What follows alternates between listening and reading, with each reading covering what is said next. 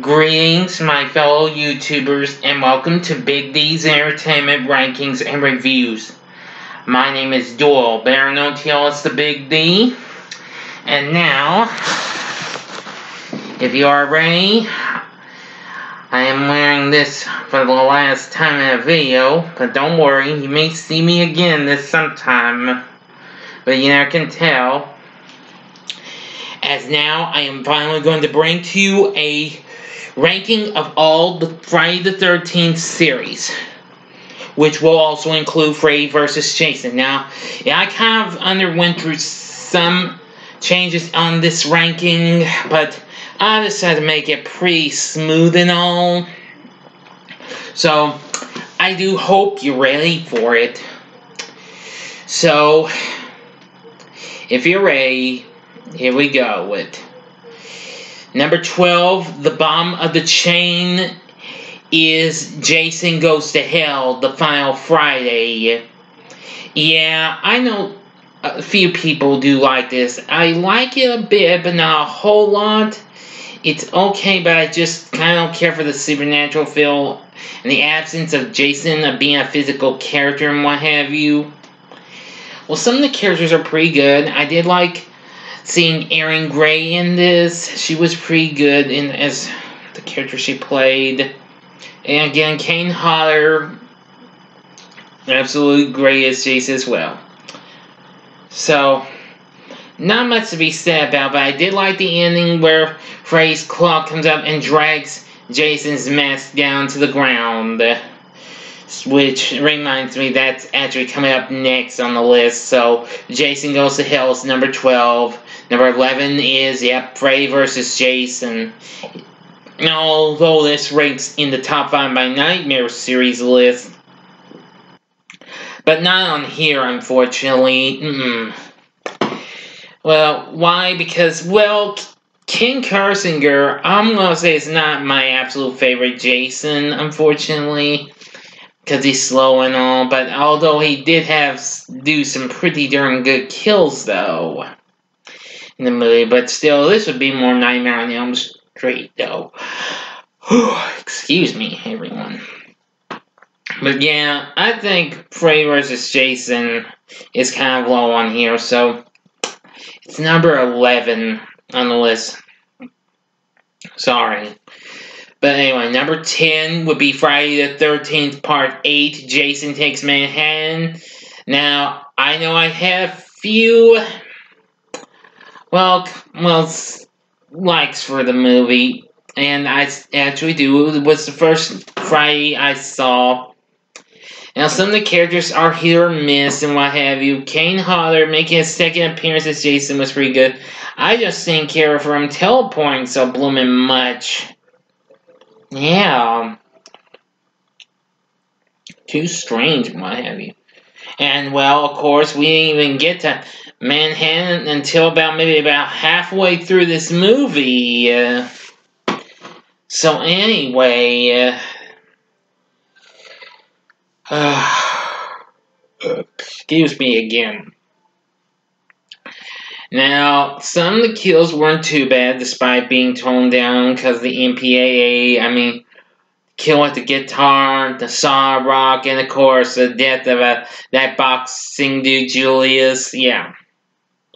Those were all good kills. So anyway, that means that Jason Takes Manhattan is number 10. Number 9 is, this is kind of lower than what it was on my former Friday the 13th list. That would be Jason X. Now, don't get me wrong, I still like this movie for a certain reason why I am, but it's kind of slid down a little bit for me.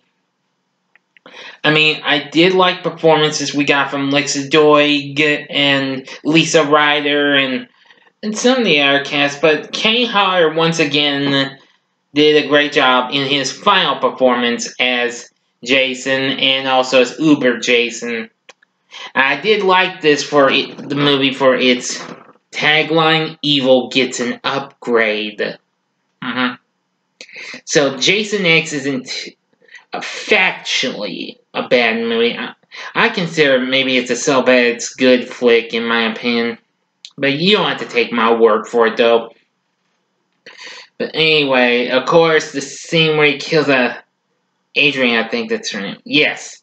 When Freddy's her is in the liquid nitrogen and smashes her head down the counter and breaks it off. Yeah. That's brutal. But good kill, though. So anyway, Jason X is number 9. Number 8 is Friday the 13th, Part 7, The New Blood. Yeah, this is a little more higher than what it was on the previous list I've done. But anyway, I'm kind of forgetting about it. But anyway, I do like New Blood for certain reasons as well. Some of the cast is hit or miss, like Jason Takes Manhattan, but nevertheless, some of the kills were okay, but they were still toned down a bit. The kill with the party horn to the eye, let's see. Oh, yeah. And, well, it's kind of hard to explain, but seeing Kane Hodder in his first performance as Jason was worth it. And once he's unmasked, real creepy, huh, folks?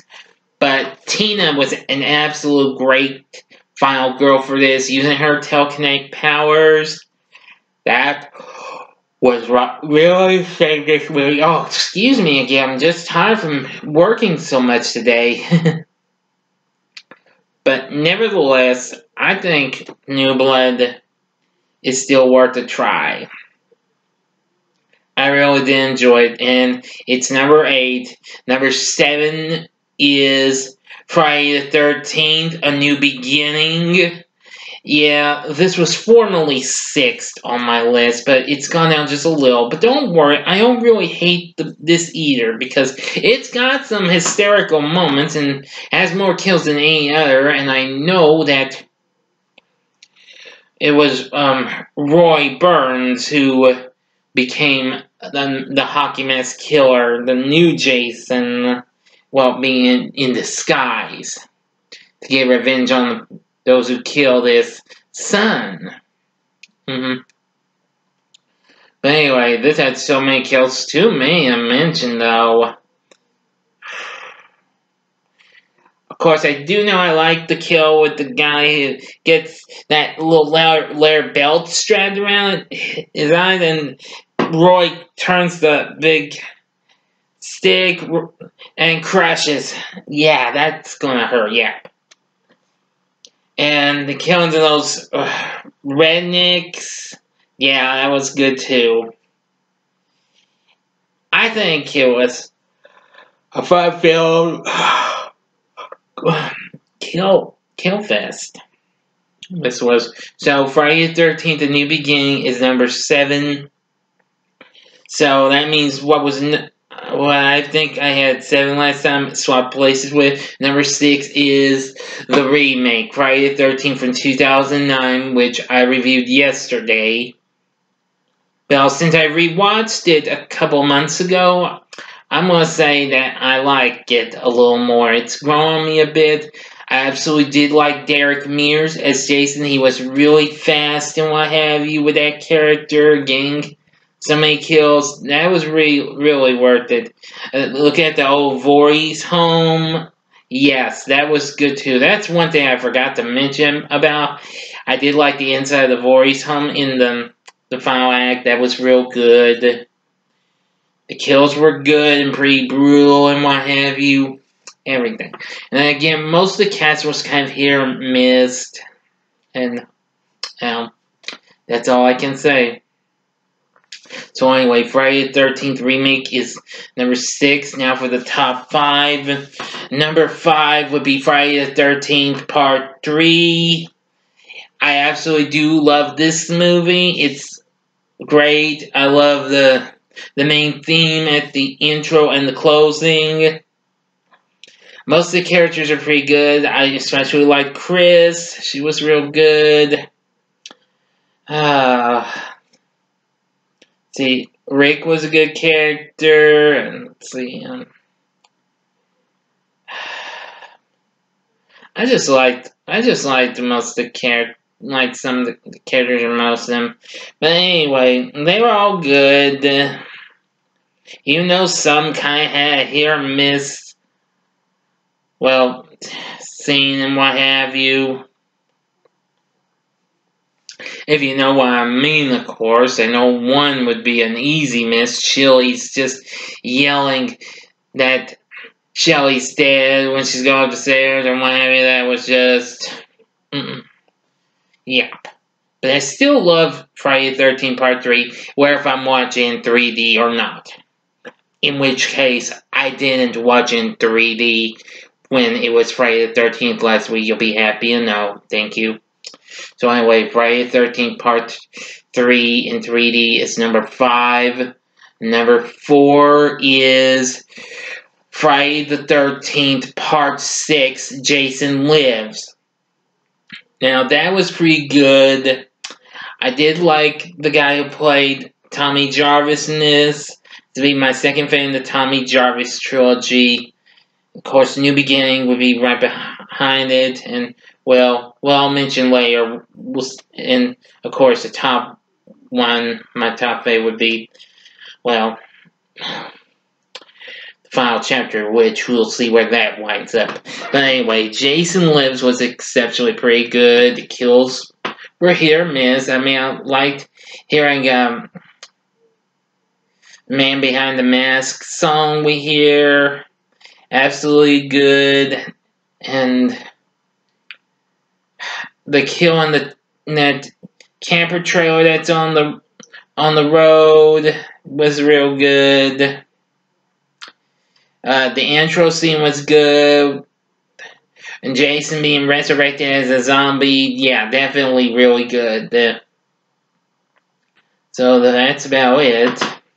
So anyway, Jason Lives is number 4. Number 3 is Friday the 13th Part 2. Love this movie. The characters are real good. Jane's a great final girl. Like, let's see, Paul, who was real good. Let's see, and Mark, who was the handicapped dude, got slammed in the face with the machete, and his wheelchair starts rolling down. Yeah. Let's see, Vicky, of course, I absolutely loved her. Shame she had to get killed. But anywho, and of course, I don't mind the burlap sack, potato sack, whatever you want to call it for on Jason's head. So I don't mind it. This was before the hockey mask, so you know what I mean. Excuse me again. You know what it feels like after a bit of a hard day of work. But anyway, I did enjoy the story of Part 2. It wasn't too bad, and it's good. It's number 3, Friday the 13th Part 2. Number 2 is the original Friday the 13th. Yeah, though it was one of the movies that came out the year I was born in 1980. I absolutely love it. I mean, even though some people may have this a little low, but I'm completely understandable. Like Betsy Palmer as Mrs. Voorhees. Let's see, Adrienne King as Alice. We got some good performances from everyone. I liked the characters. I mean, whether if they're a little cuckoo or what have you. Let's see, Ned, who's a real cuckoo, and Brenda, Marcy, Jack,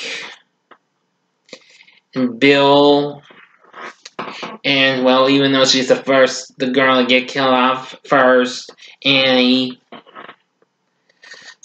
Yeah, anyway. Like some of the other supporting characters, most notably Crazy Ralph. Yep. You're going to Camp Blood, aren't you? You'll never come back. It's got a death curse. Yeah.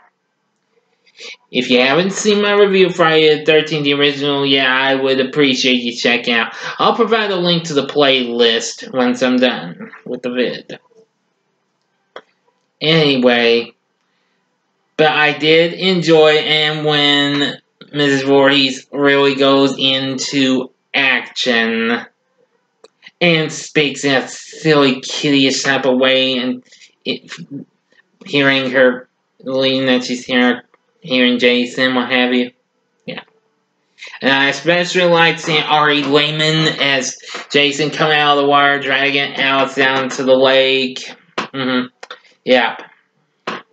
Anyway, the original Friday the 13th is definitely a classic in my book, and it's number 2 on my Friday the 13th ranking. Now, at number 1 is Friday the 13th, the final chapter. Now, I've watched this a few times, and it's already grown on me more than what it did, and I love it. I loved all the characters, well, almost all of them. Some were a little bit were here and miss, but more hit than miss, though. I mean, I did like Crispin Glover's Jimmy. He's young for the corkscrew. Like, hey, where the hell's corkscrew? Yeah,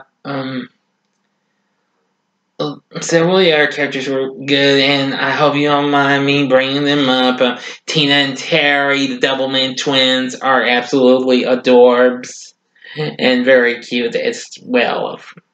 But hey, that's just my point of view. Thank you very much. But anyway, the kills were real good. Jimmy's death, most notably, was a good one. Anyway, and I did like Trish and, of course, Corey Feldman as the young Tommy Jarvis. Really good. And, of course, the guy who played Jason was real good. I forgot who it was, though. There were too many guys that played him. But anyway, I think Friday the 13th, the final chapter, had a great final act, especially once with Jason's death. Gets him right in the hit by the machete, and his head slicks down. Yeah. Really killer. Yeah. So anyway, that's going to do it. That, and all these movies, well, not counting the remake, had great music by Harry Manfredini. I did like the music done by the guy who composed the music for the remake, which was good too, because it did provide some of Manfredini's tunage from the other movies. So, that's it. Friday the 13th, the final chapter, is my top favorite of the Friday the 13th film franchise. Now then, what did you think? What's your top favorite of the Friday the 13th franchise? Please feel free to let me know in the comments section. And like and subscribe to my channel. And be a part of the Big D Nation. And that will conclude my Friday the 13th reviews plus the ranking of the series. I do hope you enjoyed this. If you like what you saw, click on either of these. In this corner, you can relive what I've done just since Friday the 13th and all the others in case you might have missed one, or if you would like to see them again, click on this box for my Friday the 13th playlist, and you can see all the vids again if you would like, or catch what you might have missed. In that corner, you can see my recent review of Silent Night, Deadly Night Part 2, which I did last night, and down there is the button to where you can subscribe to my channel.